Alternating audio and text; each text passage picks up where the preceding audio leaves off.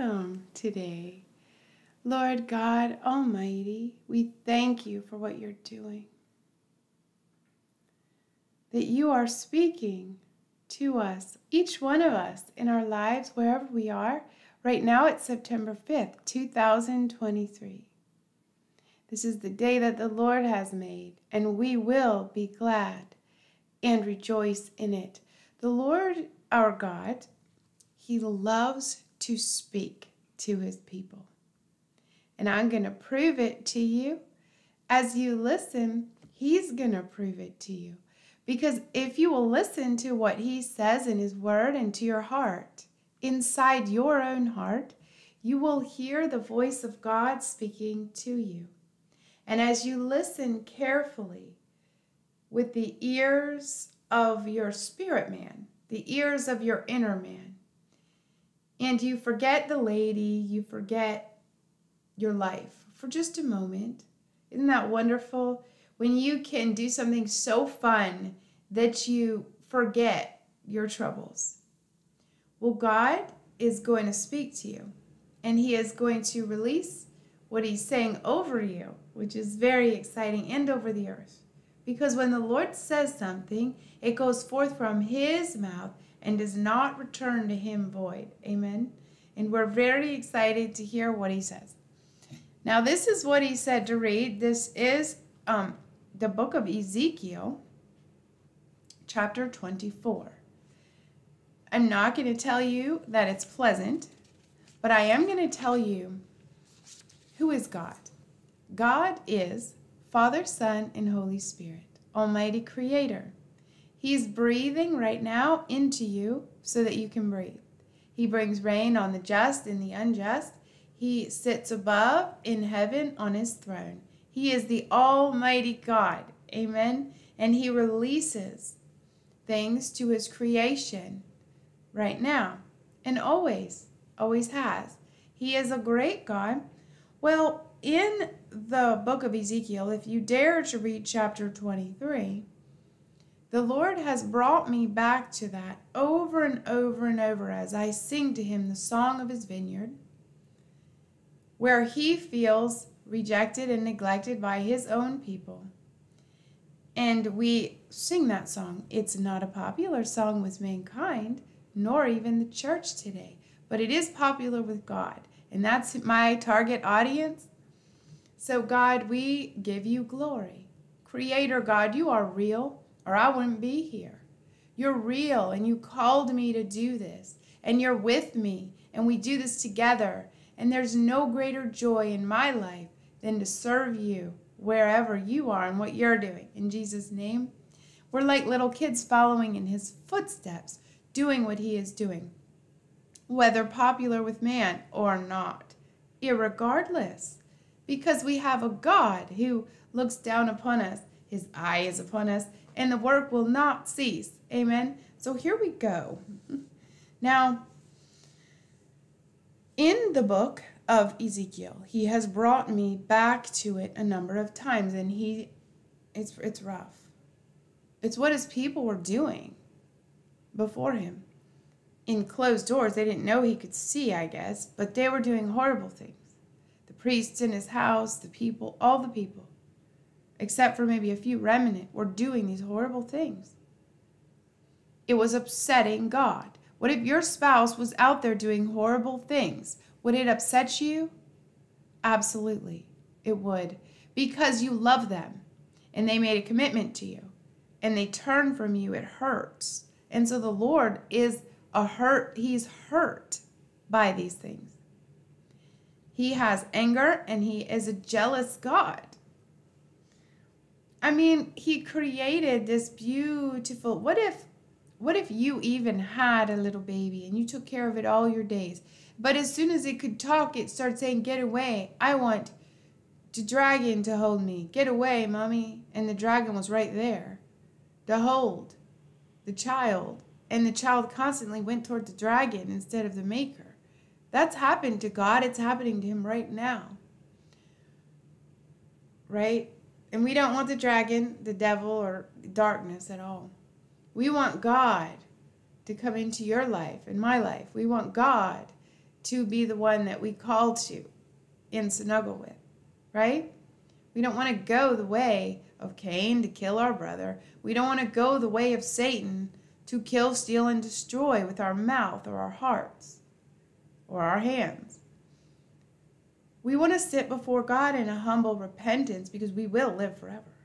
And that's reality. Now, he has had me read Ezekiel 23. I dare you. I double dog dare you to read it. And to know this, he said what people, not all, but many, in his so-called church today are doing worse than what is depicted in Ezekiel 23. When he tells me things like that, sobers my heart. And I know that I'm not called as a sweet devotional reader. I am called as a warrior of the Most High God, to say what he's saying, to expose what he hates, and to bring forth his plan through his word on this earth. And there are so many of us, children of God, doing that today. Why did he ask me to read Ezekiel 24? I'm not sure. It's pretty rough. The title is The Siege of Jerusalem. In the 9th year, in the 10th month, on the 10th day of the month, the word of the Lord came to me. Son of man, write down the name of this day, this very day. The king of Babylon has laid siege to Jerusalem this very day. And utter a parable to the rebellious house and say to them, thus says God, the Lord God. You see, today we're not dealing with a physical king of Babylon that's coming into your land to take you captive, or me. We're dealing with a spiritual reality. The Bible was written for our instruction, upon whom the ends of the age had come, and the flood today is not a flood of water, but it is of darkness, currents that lead into hell, and these horrible perceptions and acceptances of things that the Lord does not accept. Across the earth, there's great sin and darkness. If you have a remote, all you have to do is turn it on, and you can see there's great sin and darkness. I don't believe that God is saying that something in the natural realm, some mean king, some famine or plague is coming to get people. I believe what he's saying is pick a side. Spiritually, pick a side. Is it the Lord Jesus Christ that you're after? He died on the cross, and his blood was shed so that your sins could be forgiven. God will not remember them whatsoever.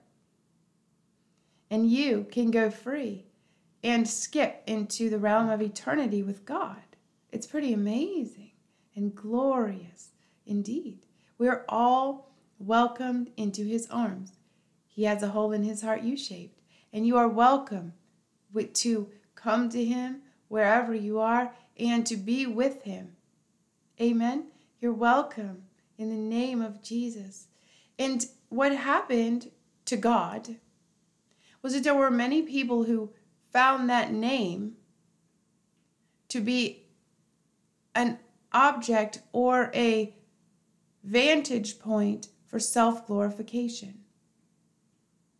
And when you use that name to dishonor God, his name, Jesus Christ, Christian, if you use that name and dishonor God, there is great wrath. A lot of times we are taught the truth that Jesus Christ is so merciful. He is ready and willing to forgive any repentant heart anywhere. People have an option because Jesus died on the cross for people. Amen. Not the angels. They already made their decision. It's different. But humanity was given this option to come home to God. All we have to do is raise up our arms to God and say, God, we want you. Pick us up. And I would suggest saying that now or turn this off, Amen. Thank you, God. Now, as we come into the embrace of God, he is preferring today to let us know who he is, what he's like. What did he do to Jerusalem? These are not popular messages. This isn't what most people want to hear. But if we can hear and understand that it is terror to understand the message of God. A lot of people are waiting. They're going to church every Sunday. They're despising God with their words against his people. They are full of pride and conceit. And they call themselves Christians right now. They're doing abominable things and pretending God cannot hear them. They're hurting one another. God doesn't like that. He hates it. Amen. He really doesn't like it. So all these things, and worshiping other gods, which he really doesn't like. Because when we align with Satan, we empower Satan against his children, then God has to fight against us. We don't want to do that. It's not wise. God would like to introduce himself from the Old Testament, and so we're going to listen. If you got an ear to hear, praise God. All right, we're in Ezekiel 24. On that day, I'm coming. The king of Babylon has laid siege to Jerusalem this very day. There's no more time. At some point, there's no more time where the darkness overtakes the false, and the Lord lifts up and raises up his children. And you decide which side to be on when that happens. In the camp of the enemy, for those who are willingly in that camp to despise God and to speak harsh things of his glory, he doesn't like that. Those who will do that, this is what's going to happen. I mean, this is what happened to Jerusalem. Set on the pot, set it on. Pour water in also. This is a parable he's saying.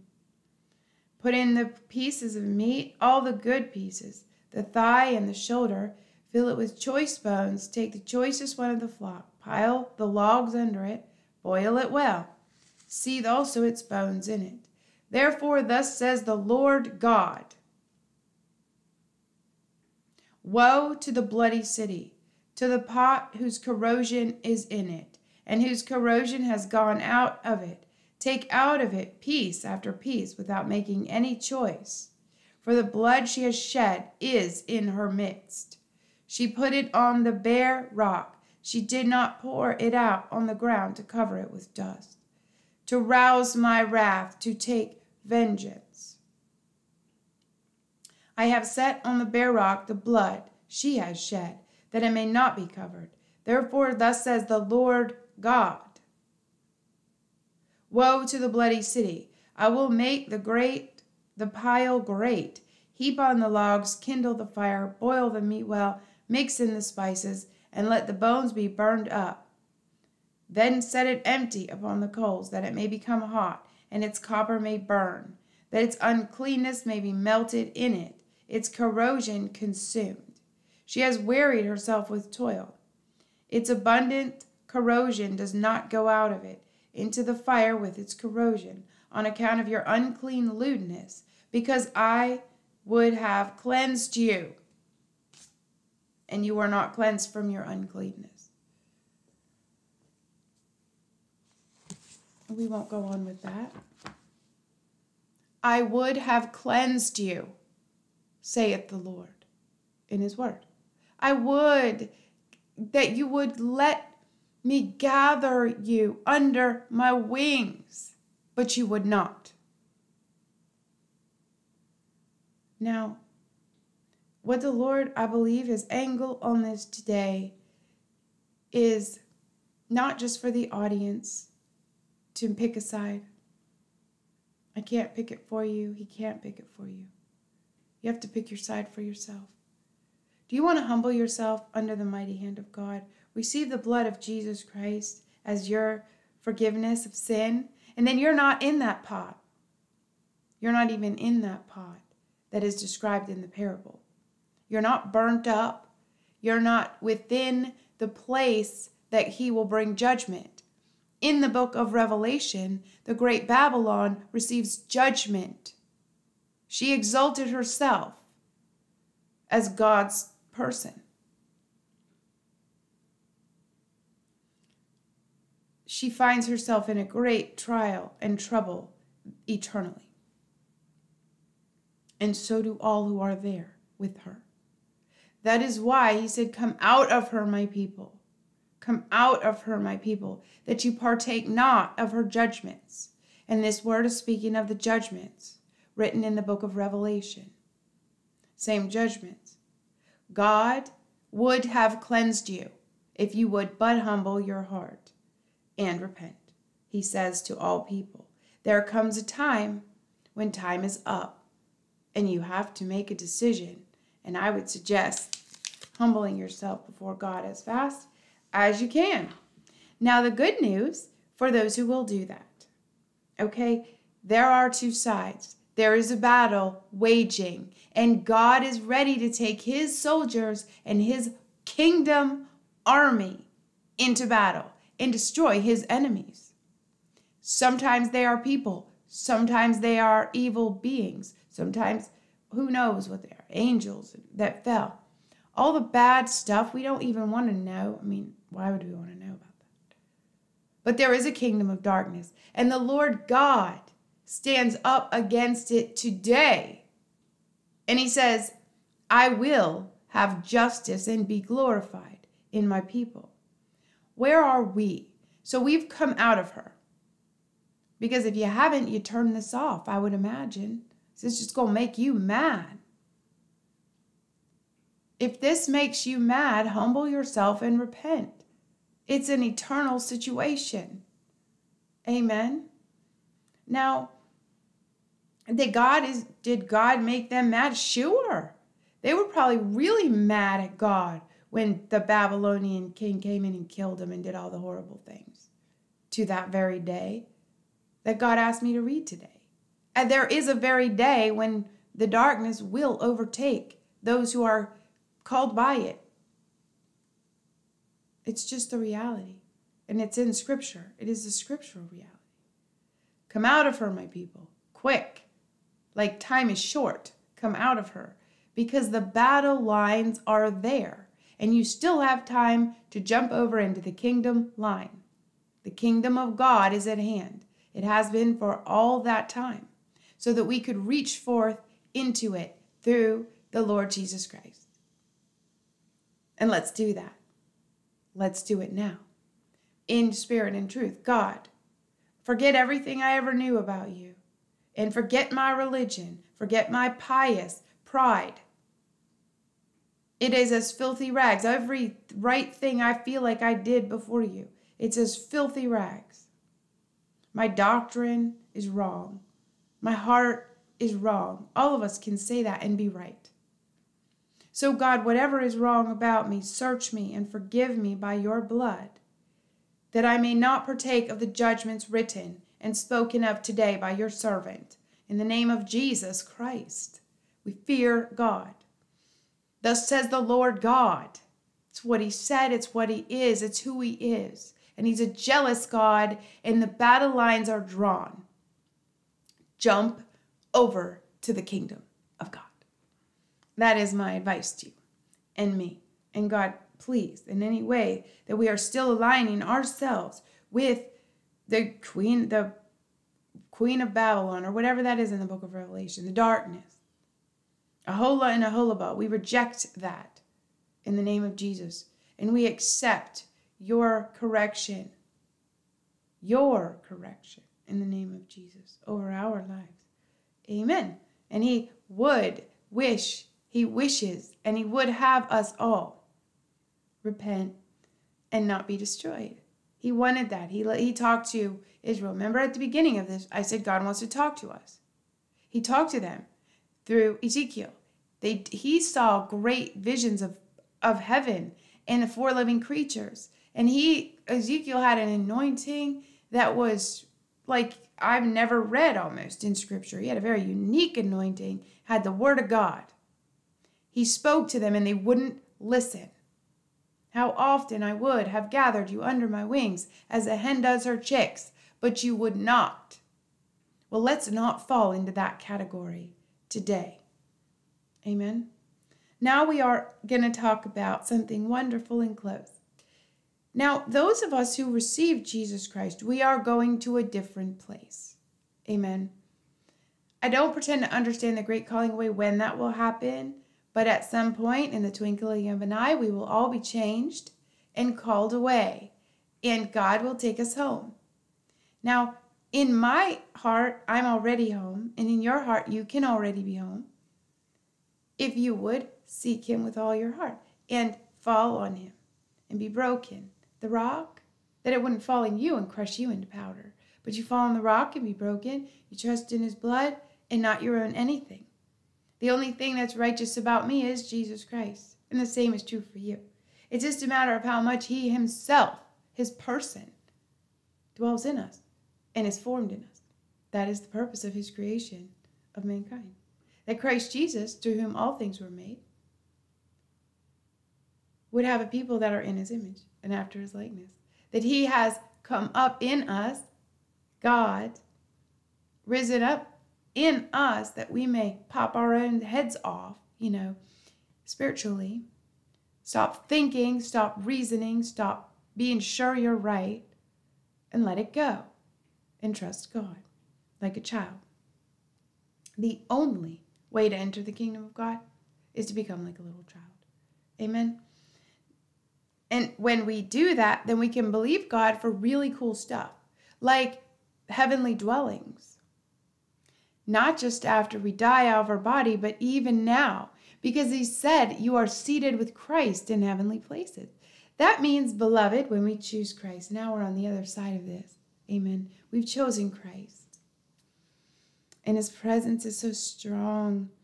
I mean, that you listen to him. It matters to him.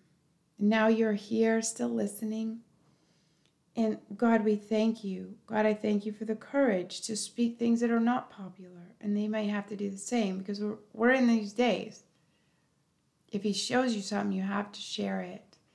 Otherwise, like Ezekiel 3, you'll be accountable. If you don't, for them. If you see something like a pit up ahead in front of people, but you don't warn them, then you're accountable to their soul, whether they hear or don't hear. Right? You're only accountable to obey God. And we are in the days where we got to tell them, look, pick a side, because the battle line is here. You still can jump over into the kingdom. Maybe when the battle starts, I don't know. Maybe we can go rescue them out. I really don't know. It's possible. Our heavenly dwelling. For we know that if the tent, which is our earthly home, is destroyed, we have a building from God, a house not made with hands, eternal in the heavens. You see, even in our bodies, we can, in prayer time, be with God. We're seated with Christ in heavenly places even now. So we can have experiences with God. He can speak to us. He can show us things. He can. And maybe even take us places like he did Ezekiel and Daniel and Ezra and every writer of the Bible. God took and showed them things. He's no respecter of persons. And if that's what you want, if you want a relationship with God where he will show you wonderful things, and maybe not so wonderful sometimes, it's amazing and wonderful. And you know what I'm talking about if you already live there. Amen. And that's great and glorious. For in this tent we groan, longing to put on our heavenly dwelling, if indeed putting it on we may not be found naked. See, the book of Revelation chapter 3 to the church of Laodicea. They thought they were rich and have need of nothing, but they were poor, blind, and naked. Deception in 2 Thessalonians 2 is a disgusting and scary matter in our day. And we don't want to think we're clothed in the big clothes of our greatness when we're literally naked. And Paul is saying here, if you're not clothed in your heavenly dwelling, we're naked. We have to have Christ. That's why Adam and Eve knew they were naked, because they had eaten from what God said, don't eat from that. They disobeyed God, and the covering came off of them, and they knew that they were naked. So we know that we're naked until Christ. The Bible tells us to put on Christ. And when we do that in our real lives, Christ in me, Christ on me, and we just yield and yield and yield and go through things and learn and grow and be humbled, corrected, disciplined to become a strong child of God. Amen. Thank you, Lord, for that. For while we are still in this tent, we groan, being burdened, not that we would be unclothed, but that we would be further clothed. And every day we groan for God, the righteous, through time. Groan for God, that we would be changed by God and with God and further clothed, so that what is mortal may be swallowed up by life. Now, in our very lives, the Lord is offering this. Do you know why? Because we are called to enter into the battle with him. We are called to fight beside our King in the great kingdom.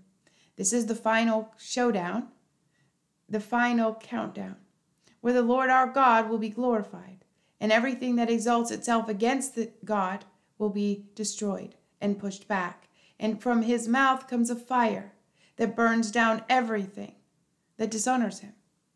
So we get to be behind him in this battle, where we agree with him and speak his word and trust in him and be his and be further clothed. You see, the Holy Spirit comes upon my body so that I have energy and strength and clothing, the garments of praise. I counsel you to buy of me gold tried in the fire, that you may be clothed. Amen. And so there are people who are clothed today, further clothed. We don't want to just leave our bodies and end it. We want to live every day to the fullest to serve our God. And the battle line is drawing near, and we need to pick which side. Everybody needs to pick which side. Valley, multitudes in the valley of decision. Choose Christ, so that what is mortal may be swallowed up by life. So we're going to fight in his army because we're swallowed up by life, and life more abundantly. He who has prepared us for this very thing is God, who has given us the Spirit as a guarantee. So we are always of good courage. We know that while we are at home in the body, we are away from the Lord, for we walk by faith, not by sight. Yes, we are of good courage, and we would rather be away from the body and at home with the Lord, of course. But we can be in a way. In our prayer time, we can lay down our lives and seek him. God, what are you thinking about today? What do you care about today? Put on my heart what is on your heart, that we might pray this in together and defeat your enemy together, or however we do this.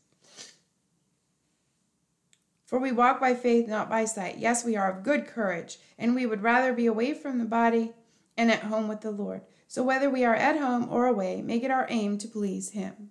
Amen. For we must all appear before the judgment seat of Christ, so that each one may receive what is due for what he has done in the body, whether good or evil. Therefore, knowing the fear of the Lord, we persuade others. But what we are is known to God. And I hope it is known also to your conscience. I hope you know that I am coming with a heart of God and love for you. I hope you know that. But God knows whether you know or not. Do you see? And that's just how it has to be when you're sent by God. Because if you look to their response to decide if you're doing good or not, you're looking at the wrong measure. And God it's not showing that you're living for him. It's showing that you're living to people like you. No, we will all appear before Christ. Those other people, whatever they thought about you, will not matter at all. They will stand before him too. Amen. Every one of us will be standing before Christ. We won't be able to accuse each other, blame each other, or anything.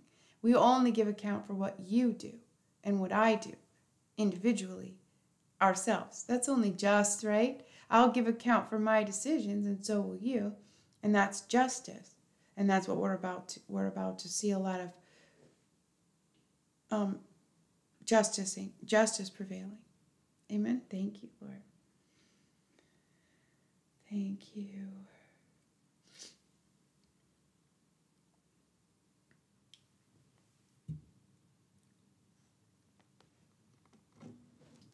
Okay.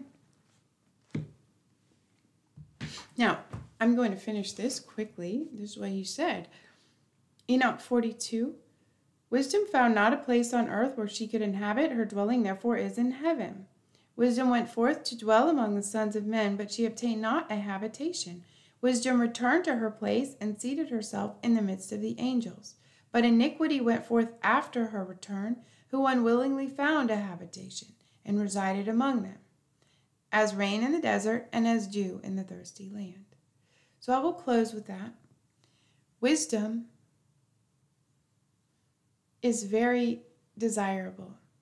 What is the beginning of wisdom? This is your quiz. The fear of the Lord is the beginning of wisdom. Amen. Now, when we fear God and we humble ourselves, we receive the blood of Jesus over our lives, which is the only prescription from the doctor. We receive his blood so that we can be forgiven. Amen. And when we do that, we are following wisdom. It's wise to humble ourselves under the mighty hand of God. Yes, it is. It is wise to come like a child before God, excited and full of wonder and love. Amen. It is. It's wise to look upon one another with love as much as possible. It is. And that's wisdom. But when there wasn't a place for her to dwell, you think of it like a dove trying to find a place to land. Wisdom would be like a dove trying to find a place to land, and the person isn't behaving according to wisdom, and they're not receiving wisdom. You shouldn't hurt your brother. You shouldn't talk bad about that person. You shouldn't do that. There. Be quiet. Oh, all right. Well, then I don't have a place here. So she left. She dwelled in heaven. Now, somebody is going to take that empty space. It's a fact. If I have water in a cup and I pour it out, air will take the place of the water. If I have a glass cup and I break it, air will take the place of where that cup stood in the air. Are you with me? Something will take the place, whether wisdom or iniquity. But when wisdom is rejected, iniquity comes in like a flood, which is what we see today in the world. And the iniquity came, they didn't call on iniquity. It just is what happens when you don't choose wisdom. It's a simple, fact of biology, of physics. When you don't choose wisdom, something else is going to take up the space, because something has to take up the space in your life and in the world. Well, let's choose wisdom and honor God with all of our heart, mind, and soul, and love our neighbor as ourselves. That's a wonderful plan. And that's wise. But when she returned to her place, she didn't, if you deny wisdom, she'll go away. Do you understand what I mean? Because if you I'm not going to listen to that. No, I'm going to burn my own house down. I'm going to do whatever I want because I am uncorrectable, or whatever. Iniquity will take that place, and iniquity is the wrong side of the battle line. That's why Jesus Christ died on the cross, so our iniquity would be forgiven. So you can see the importance of seeking wisdom. And remember, God said, anyone who seeks wisdom, I will give to them, pressed down, flowing over, liberally, and will not hold back if you ask for wisdom. So let's do that. God, we ask for wisdom to dwell with us, that iniquity will not have a place to land. In the name of Jesus. And when we do that, we live like Paul was describing in 2 Corinthians 5, our heavenly dwelling. And we also live like this, and I will close.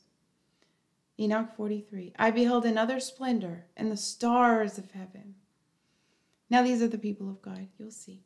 I observed that he called them all by their respective names. He called you. You have not chosen me. I have chosen you, and I have called you. God has called you to himself and to do something for him, like I am right now. He called me to speak his words into this planet, and I will do it. Like Ezekiel, I will, because I love him. And he called me by my name, and I heard him, In a righteous balance, I saw that he weighed out with their light the amplitude of their places, in the day of their appearance and their conversion. Conversion of a sun, star, is matter into energy. We give our lives to God, he burns it up, and we shine like the firmament of heaven. We shine with the light of God himself. Isn't that cool? When we give our lives, we find life. Jesus told us that. We lay down our lives, and we let him burn them up. Oh, you're going to be so disciplined. He's going to say, you did bad stuff, and you're going to have to, I'm so sorry. You may even have to go apologize to people sometimes. I don't know.